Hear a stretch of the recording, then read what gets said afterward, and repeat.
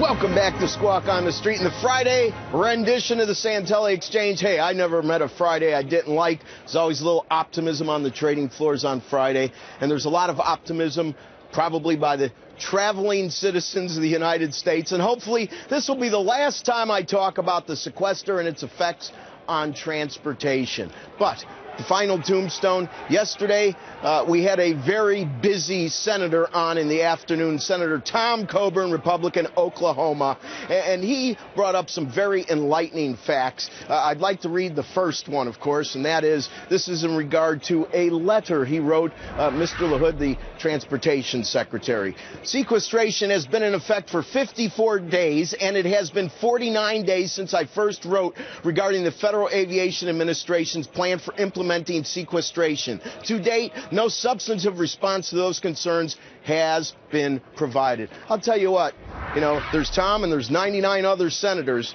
I think senators' letters ought to be recognized, but maybe more importantly, here's what the senator himself said as to the reasons he believed the letters weren't answered. Run the tape. Well, they're not answering the letters because they can't justify what they're doing. Well, I'll tell you what, that's obviously one senator's opinion, but it certainly seems to fit. And after that interview on the telephone, he told me we're going to run this thing through the Senate tonight.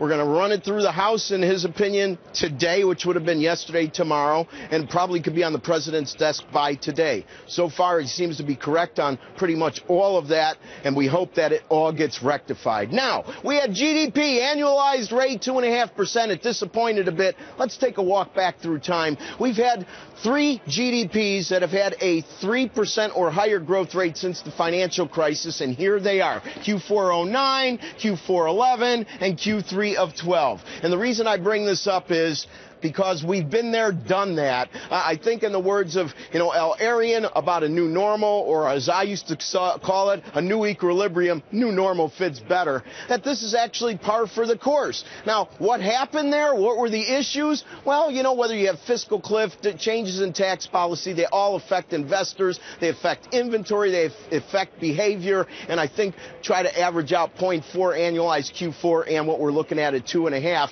There's another issue. When you make a cupcake, the 3 main ingredients are what? Baking powder, flour, and eggs. We continue to see a boatload of stories on austerity, and believe me, austerity is a lot like a cupcake. If you don't have pro-growth economic reforms, pro-growth tax reforms, and a curtailing of spending, you don't get a good cupcake, you don't get a good economy. In either case, you need all the ingredients. Let's be fair with the philosophy of what the world needs to make itself healthier. Simon, back to you. Growth, indeed, growth it is. Rick, thank you very much. Big day here on CNBC.